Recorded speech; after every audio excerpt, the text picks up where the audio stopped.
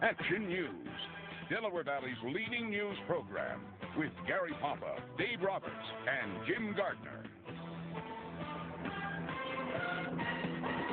Time for Health Check now. For decades, chelation therapy has been a popular alternative treatment for heart disease, but some physicians say it's worthless. Now, a government-sponsored trial is underway to get some answers. Anita Brickman says local residents can take part in it.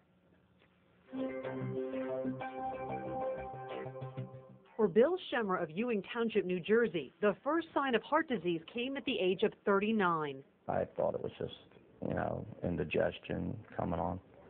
But then the pressure started coming up, and I went to the hospital, and it was a good-sized heart attack. Bill recovered. He watched his diet, exercised regularly, and hoped he was out of the woods. But when he was 45... It didn't really feel like a heart attack at the time, but I just had this weird feeling. I went to the hospital, and it turned out it was a heart attack.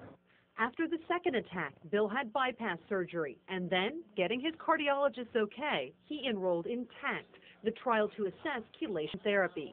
During chelation, a compound called EDTA, a commonly used food preservative, is put in the body through an IV drip. Supporters, such as Dr. Alan Magaziner, say it removes harmful metals that can contribute to heart disease. It also has a strong antioxidant effect. And he says it may keep blood flowing more smoothly by improving platelet cells. The platelets and the red cells become less sticky and less clumping. Julio Gonzalez is a believer. This 82-year-old underwent chelation after a heart attack 7 years ago.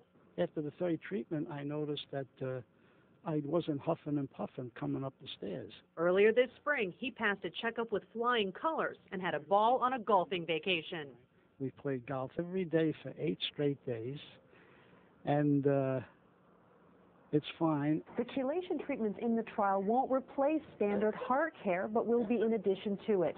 Doctors are hoping to get more people involved so the government doesn't cancel the study. I'm Anita Brickman, Channel 6 Action News.